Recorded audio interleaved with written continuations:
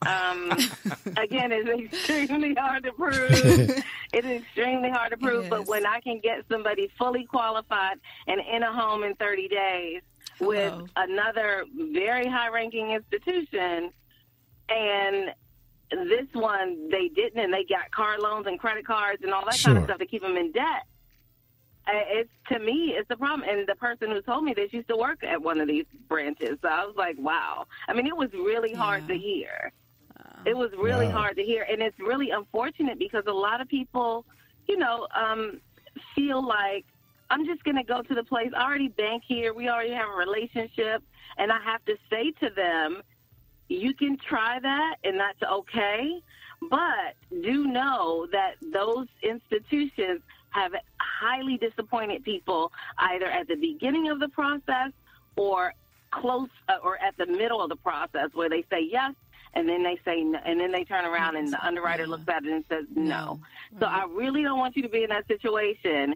And it takes a minute because they're like, I'm going to do it anyway. And I'm like, okay.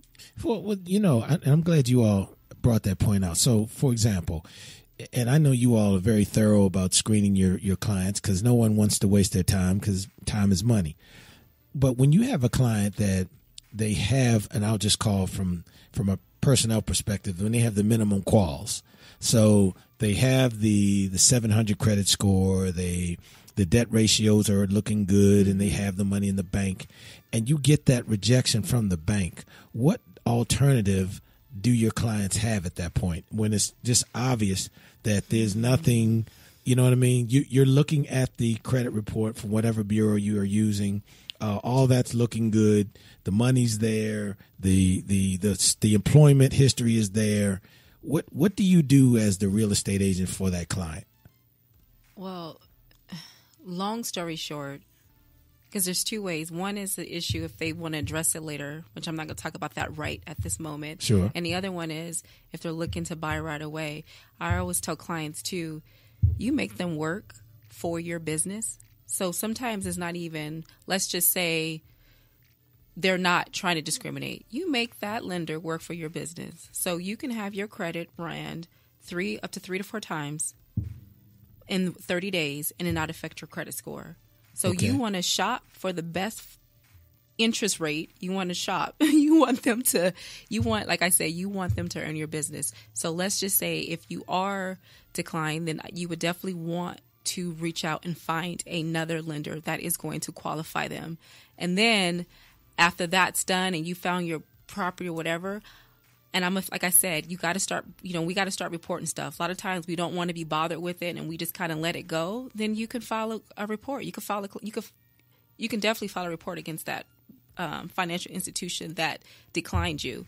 And 2, they usually, when they do deny you a loan, no matter what type of loan it is, they send you a little disclosure, and at the bottom it says that you could get more detailed information. Mm-hmm. So you definitely want to find out what was the exact reason why they denied you that bank loan. But don't let that stop you from getting your house. So that's why I said there's 2 different issues, because you don't want to be fighting that. And now, because interest rates change on a daily basis, and you're missing the big prize, which is you want to purchase a home, which is something that, I feel like every family should want to do, every person should want to do at least one time in their life. And then after they do that, then like I said, you go and you file a report against that financial institution and you make them prove to why they denied you that loan. And even with a higher interest rate. So if you're getting a really low interest rate and then another company wants to give you 2 points higher, 2.5 points higher, find out too, because, they'll do that as well. They might approve you for the loan, but they'll approve you the loan for a higher interest rate. Okay.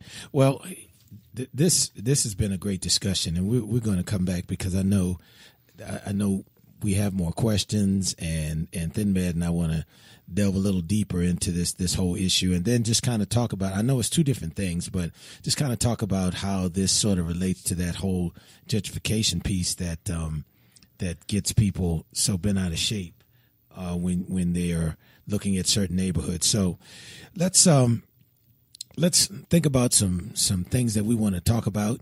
And, of course, we want to keep this redlining discussion going on and move into gentrification. So keep it locked. We'll be right back. Real talk. Straight. No chaser. We'll be right back.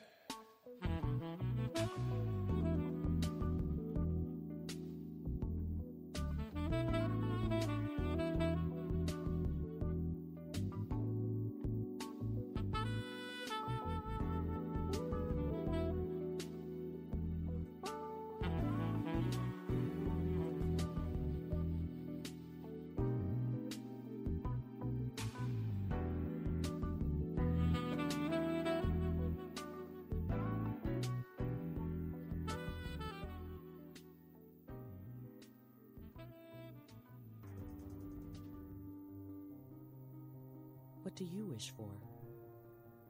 A nice life? Nice things? Or do you wish for something more? A sense of purpose? Do you wish to discover a cure? To write code that cracks an unsolvable question? To further our exploration into space? Or to invent something that changes everything right here on Earth? Well, if that's your wish, make yourself ready. Because when you look back, you'll see that you didn't just make wishes. You realized them.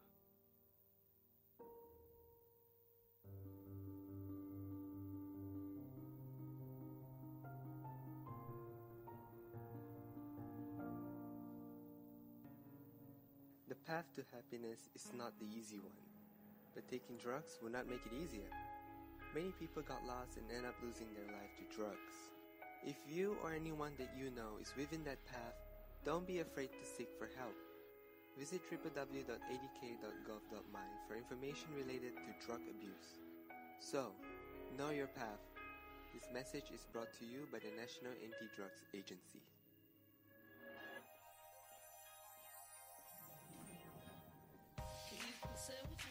Imagine what you'd see if every child had a book to read. 'Cause every kid across the nation deserves a book to read, and we can make it happen right now.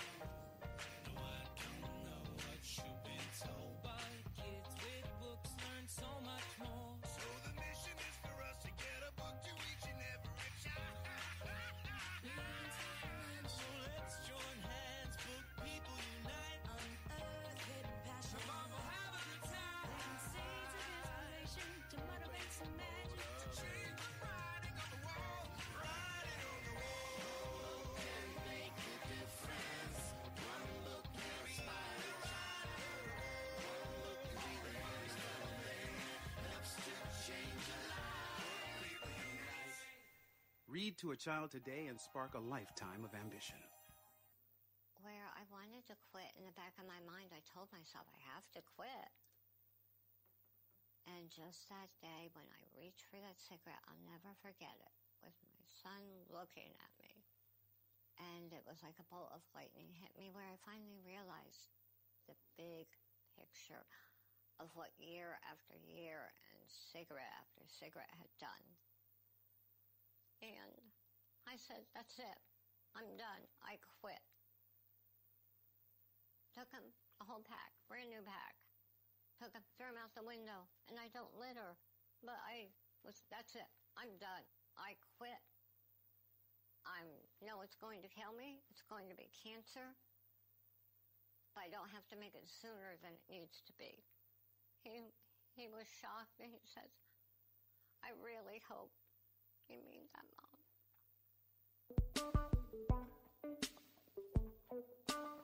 Let's get back to your girl Aunt Beezy, Finbad, and the Chief.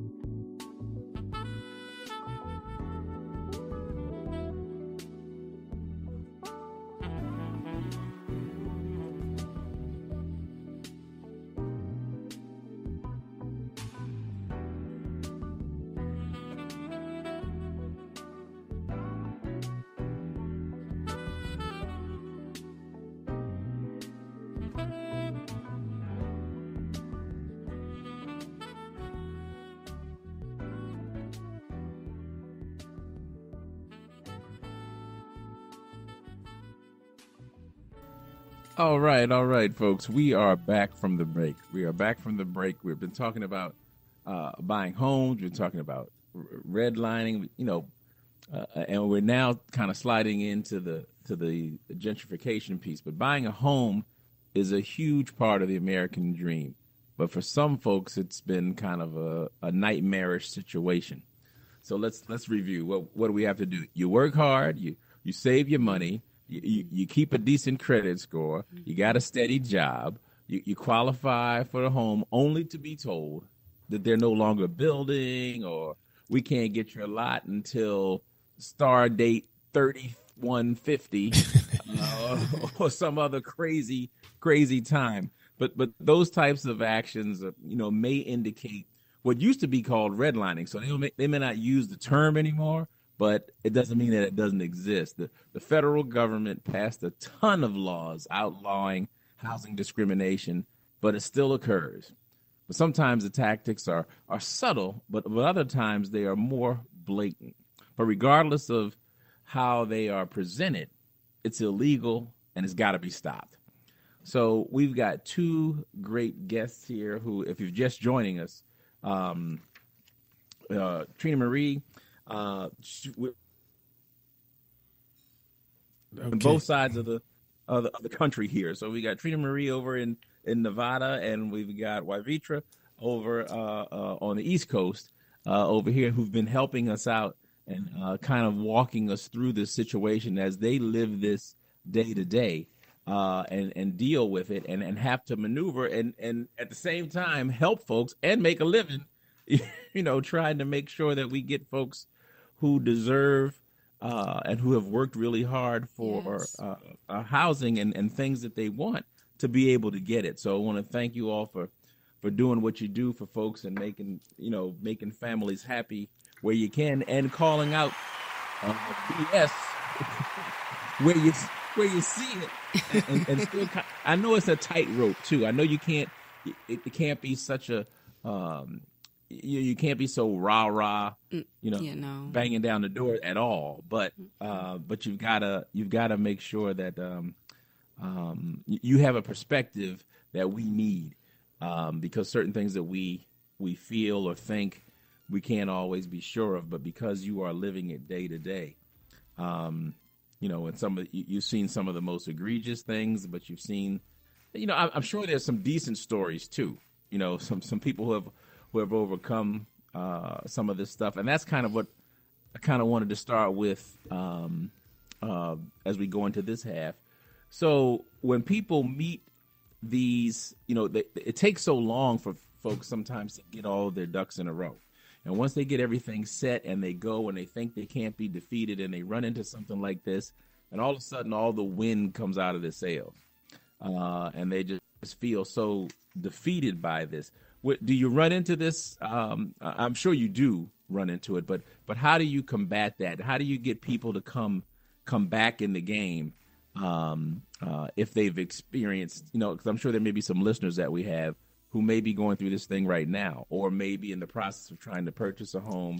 And if they run up on something like this, how do they move through this possibility?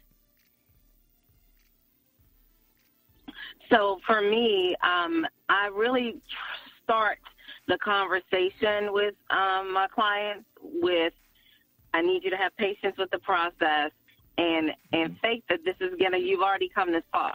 So now, let's stay in the game. And so sometimes though, they get so deflated, they just kind of go dark on you, right? Not answering calls, not answering, your texts. They just kind of go dark. And in those cases, all you can do is just just send encouraging texts or messages.